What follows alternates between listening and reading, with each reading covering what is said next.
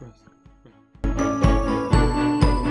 We know that this is a quarter note because the note head is darkened in and there is a stem. So here's a picture of another one, a darkened in note head with a stem.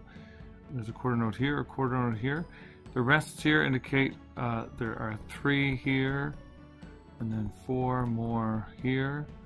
And the same with these 3 rests here and 4 rests.